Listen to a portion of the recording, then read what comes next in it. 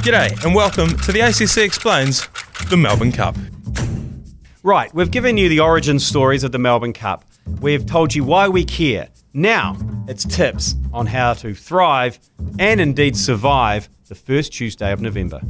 First of all, some basics that will see you right for not just Melbourne Cup Day, but life in general. Never eat anything bigger than your head, and if you're caught with it, swallow it. Some sage advice there, Mania. Not sure it's overly relevant. The first tip we've got for you on the day is timing. You've got to time your run perfectly. Don't come out of the gates too quickly.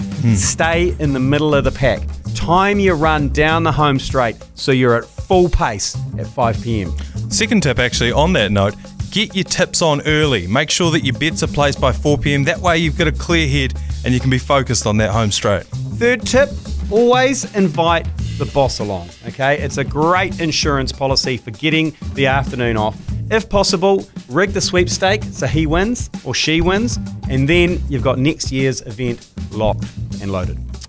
Fourth tip, make sure that you check all the available options to you, the boosted odds, what bets are on, make sure that you don't wear another woman's fascinator home. That's just going to cause more questions than it answers. That's right. Well, good luck. Godspeed. That was the Melbourne Cup Explained.